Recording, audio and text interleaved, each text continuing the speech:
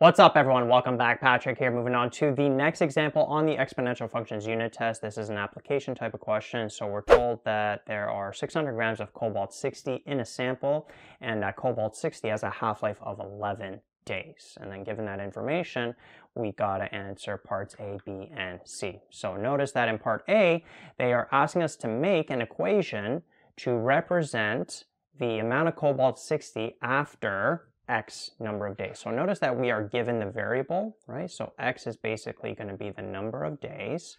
And from the lecture videos, when we did questions like this, which I'm assuming that you've watched, we know that for a half-life, our general equation is going to be the final amount equals the initial amount. We're going to have a half as the base, the number of the time period, which actually is X. Sometimes you'll see it as T. And over here, we have the half-life like that. And if it's like a doubling question, then this base here is going to be 2, or if it's a tripling question, it's going to be 3. In this case, it's a half-life question. So that base of this exponential function is going to be a half. Now, we are given the initial amount, right? We start with 600 grams. We got a half right here.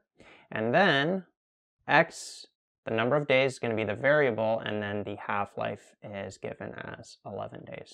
So that's going to be the general function that we're going to be dealing with for the rest of the question in parts B and C. And in part B, what they're asking us for is what is going to be the amount of cobalt that's going to remain after 80 days, right? So what we're going to be doing is plugging in simply 80 for X. So we're going to do f of 80. I'm just going to keep it as f.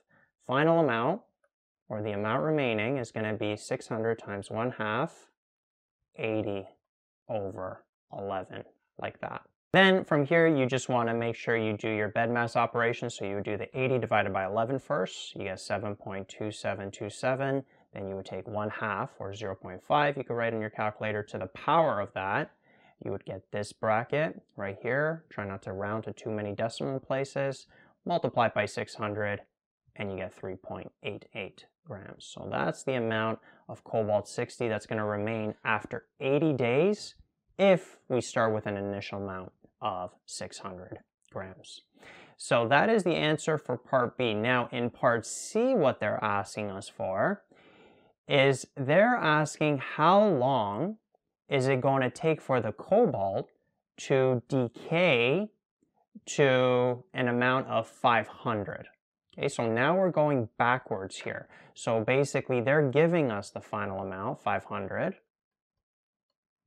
Okay, I'm going to rewrite this here as 0.5 because there's just going to be some more algebra here to do this. So I'm going to keep this in decimals, and then this is going to be X over 11. And what we have to do is we have to basically solve for this X value. So the first thing we want to do is we want to bring the 600 over, and the way to do that is we would have to divide both sides by 600. So then the 600s here would cancel out. 500 divided by 600, that gives us approximately 0.8333, repeating. I'll round it to 4 decimal places. And then we got 0.5 to the power of X over 11. Now, I've mentioned this in the lecture videos.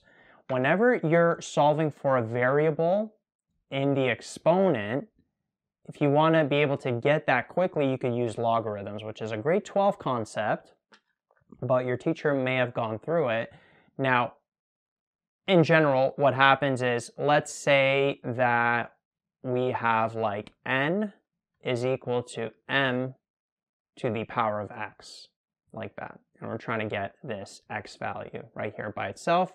What we would do is we would, and you know what, so you're not getting confused with this x, I'm just going to actually put a different letter. Let's put, I don't know, let's put a y right here, right? So if you have an equation like this and you're trying to get the y by itself, the y value is basically going to equal the log of this value divided by log of the base, which is n, like that.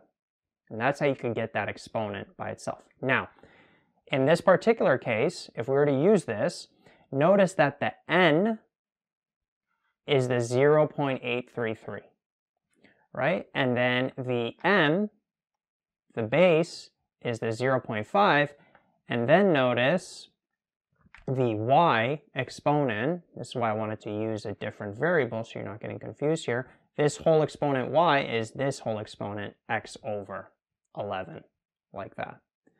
Okay, so when you use this rule here, you're going to be isolating for that entire exponent. So basically your next line is going to be the exponent, which is the x over 11, is going to be the log of the n value, which is the 0.8333 over log of the base, which is 0.5, like that.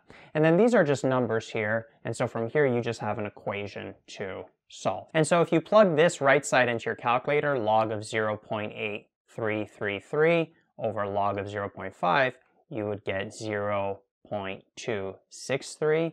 That's going to be over 11, and then, I mean, we could just cross multiply from here, so x is going to be 11 times 0.263, like that, and then what would happen is you would end up getting 2.89.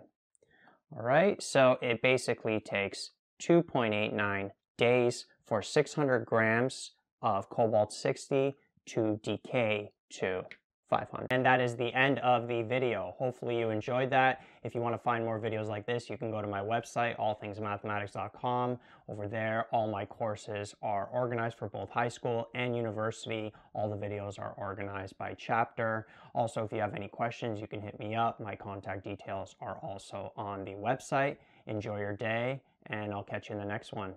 Peace out.